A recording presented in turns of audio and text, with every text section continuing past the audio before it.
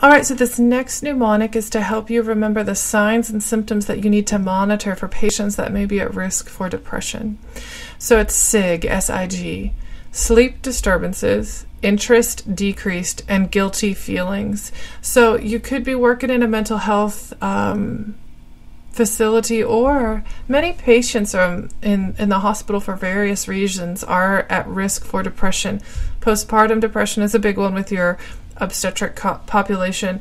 Pediatrics also has a risk for depression. But then if you have patients that have these significant life events, like they've had a massive heart attack, a massive stroke, that all of a sudden they've lost half the use of their body, those kinds of things can really make people depressed and go through this depression when they realize maybe how their life is altered.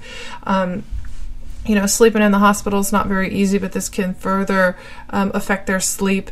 Their interests are decreased, and they're not into the same things they were. They just don't care about the things that they used to care about. And guilty feelings. They feel bad about maybe their disease process, what it's going to do to their family or their loved ones, and what's going on with the depression as well.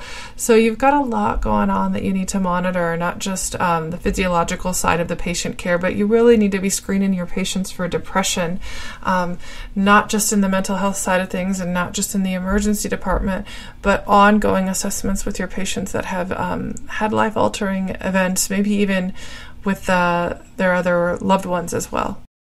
This has been another episode of the Nursing Mnemonics podcast by NRSNG.com with your host, Katie Kleber, RN, CCRN. To grab all of our nursing cheat sheets, head over to NRSNG.com/freebies. That's NRSNG.com/freebies. Thank you so much for being here today. We love you guys. We thank you so much. We want to see you guys succeed. Listen, we're all in this together. Now go out and be your best self today. Happy nursing.